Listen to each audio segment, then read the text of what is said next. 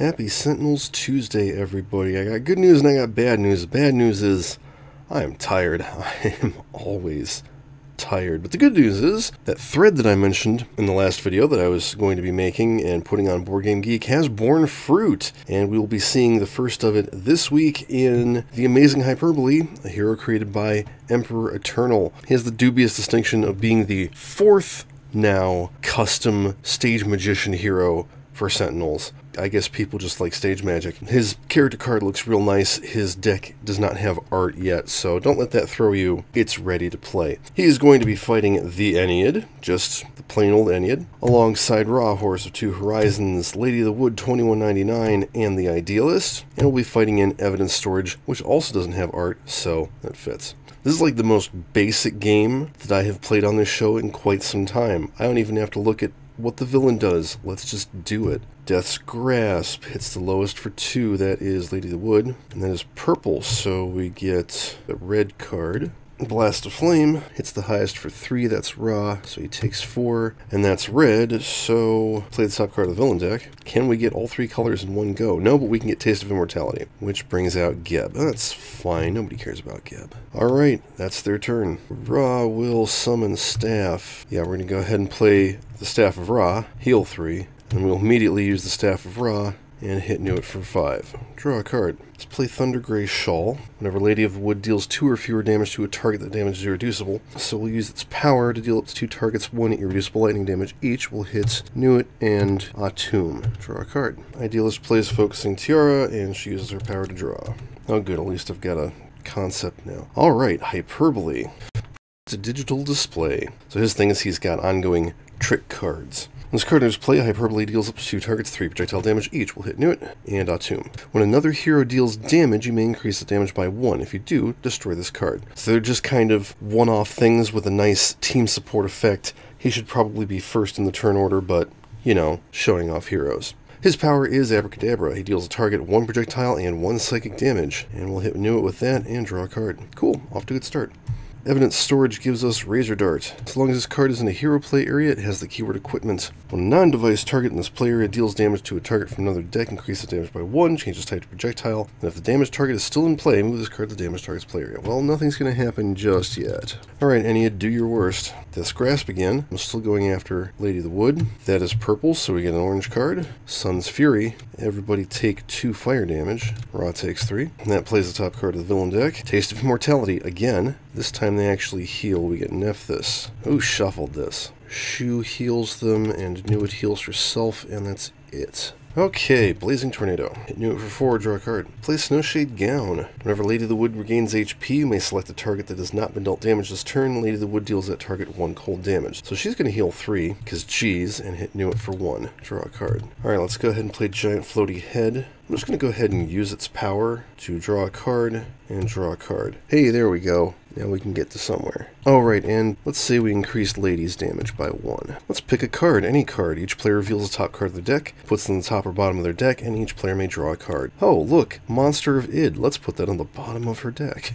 Everybody else got good stuff. And then he'll do 2 damage to Nuit and draw a card. Alright, Evidence Storage. Sample 01 Dawn. This card in this play deals a character card in this play area 2 irreducible toxic damage. There are none, play the top card of the environment deck. First time another target in this player deals damage each turn, this card deals 1 infernal damage to each non-environment target in the damaged target's play area. So we play the top card of the environment deck. Sample 4B Pike. This one's happy. Well, I'm looking at the card text and just not parsing it at all.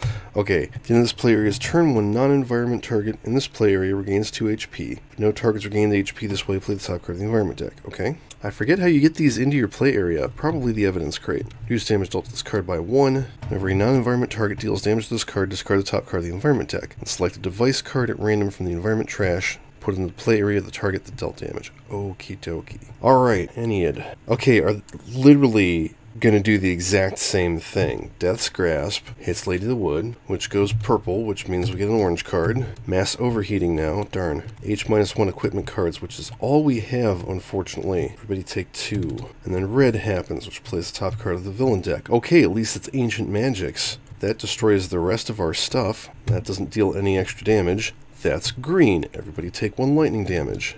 They all heal 1, by which I mean Nuit heals 1. Nuit heals 2. 2 highest take 2 each. That is Hyperbole and Ra, who takes 3. She hits everybody for 1, and then each villain target gains a hit point. Son of a bitch. Ugh, okay, Living Conflagration. He's going to hit Nuit for 3, and then he'll hit her for 2, and draw 2 cards. I'm going to play Meta Rush, draw a card, search for a season. Summer is always good. Shuffle, and then we'll play Fire in the Clouds, and do 3 fire damage to Nuit. Draw a card, because I can't use her power for anything. It's, let's see, destroy a season, play a season. That would actually let me play that Summer. Changes the next damage dealt by Lady of the Wood to a type listed on it. You may use a power. Don't have any powers to use, but okay. Next time she deals damage, it'll be fire. Karate Robot. Let's hit Nuit for 2. Draw a card. Practice makes perfect. When this card enters play, draw a card, then you may play a card. After you discard 1 or more cards, you may draw a card. If you do, destroy this card. I will play The Hand is Quicker. Hyperbole deals a target 2 psychic damage. Let's hit Nuit.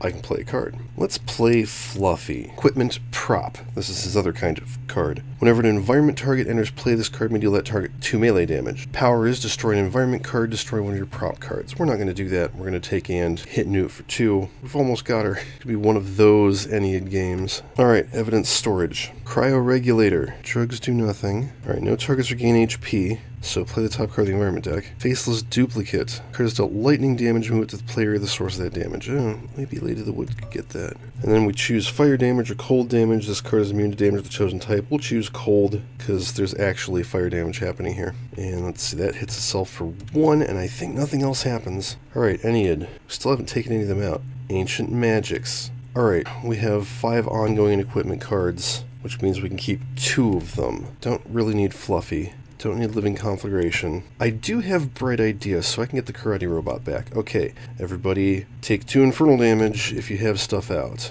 Lady of the Wood is almost dead. And that one is green, which is the only good news. Everybody take 1 lightning damage. The heal 1. Gib hits the 2 highest for 2, which is Idealist and Hyperbole.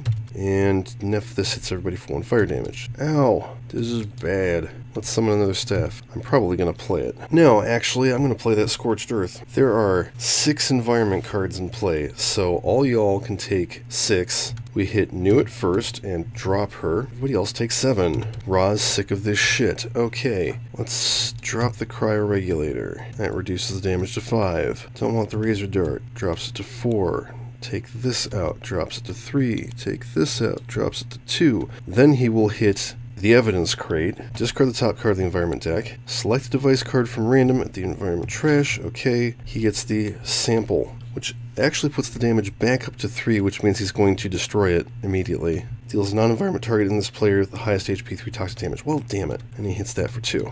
That's fine, he made things happen. And then I guess we'll use his power. Draw 3, discard 2, and draw a card. Alright, we're going to play Fire in the Clouds. Deal up to 3 targets, 1 lightning damage each. The first one is Fire, so it gets increased by 2. So we'll hit Atum for 3, hit Set for 1, and then she'll hit this thingy and move it to her play area. First time that character will be dealt damage each turn, redirect that damage to this card. Excellent. I don't have another season to play, or any other powers to use, so I'm just going to draw a card. Okay, Bright Idea. Concept for my trash into play, top card of my deck under it, put this under it, and then we'll go ahead and Karate Robot. 2 and 2, 3 and 3, we hit Atum for 6. Draw a card. Let's Encore and put a trick for my trash into play. Press Digital Display, because that was good. He'll hit Atum and Set for 3 each, and then he will hit Atum for 1 and 1 and draw a card. Alright, Evidence Storage. Another crate. Good. Mostly. Okay, shuffle the environment trash in the environment deck. Well, there goes this environment's entire purpose. Mass overheating. We have no equipment out. Good. Everybody take 2. That hits the duplicate, which means she takes no damage and it doesn't move. That was red. Play the top card of the villain deck. Elemental Storm. Damn it. Ra dies. Are we surprised? Not really. That is green. So everybody take 1 lightning damage. Gib hits Idealist and Hyperbole. Neff hits everybody for 1. Okay, we have a grand total of 9 hit points. Can we win? Move a card from the villain trash to the top of the villain deck. I mean, no. We'll let Lady of the Wood draw a card. The only power card in her hand is Suncast Mantle, and I would, well, you know, I can use that. Alright. Oh, increase damage dealt by Lady of the Wood by 3 as long as her HP is 5 or less. Okay, yeah, we'll do that. So she deals herself 1, 2, 3, 4, 5, 6 fire damage which is redirected to the duplicate and destroys it. And she deals another target 4, 5, 6, 7, 8, 9 fire damage and kills Atum. Thank goodness she's so OP.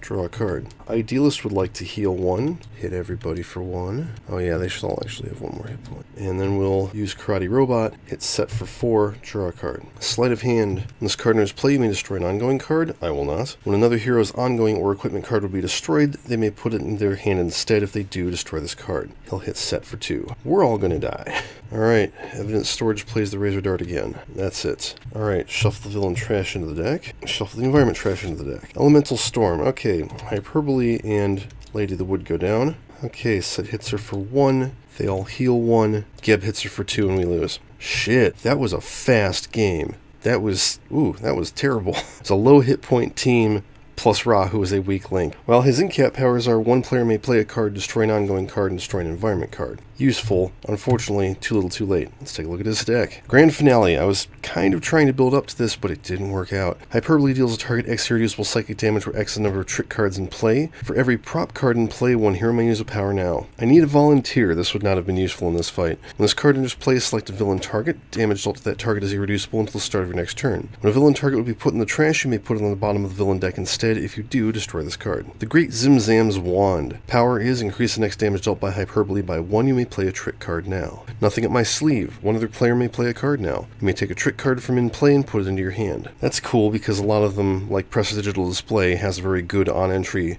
effect. Out of the hat, search your deck or trash for a prop card and put it in your hand. If you search your deck, shuffle it, you may play a card. Vanishing Act. Trick. When this card enters play, increase the next damage dealt by Hyperbole by 1. When Hyperbole would be dealt damage, you may prevent that damage. If you do, destroy this card. Where was that when I needed it? That's all, folks. Reduce damage dealt to hero targets by 2. Where was that when I needed it? You may not use powers. At the start of your turn, destroy this card.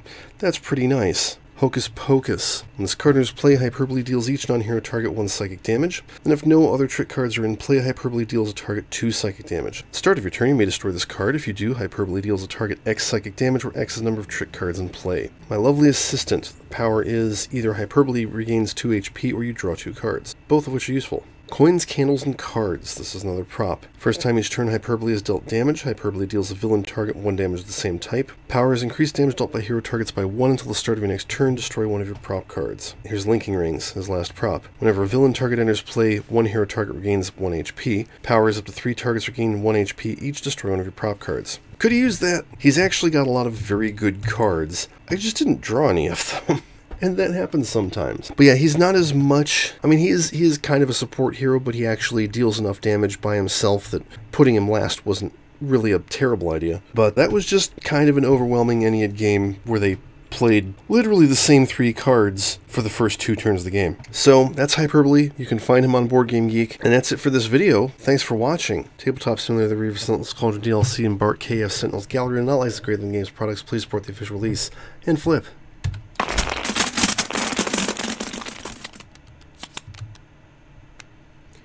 I didn't overload the recording for once.